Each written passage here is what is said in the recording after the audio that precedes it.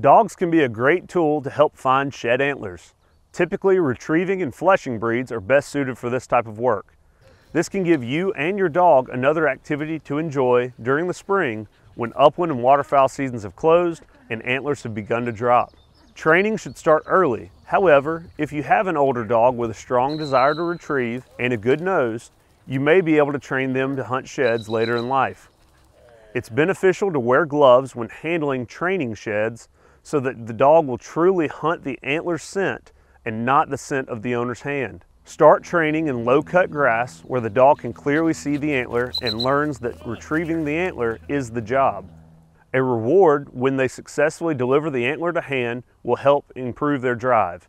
You can slowly build up to thicker cover and more wooded areas where a shed will be harder for the dog to see and they will have to rely more on their nose.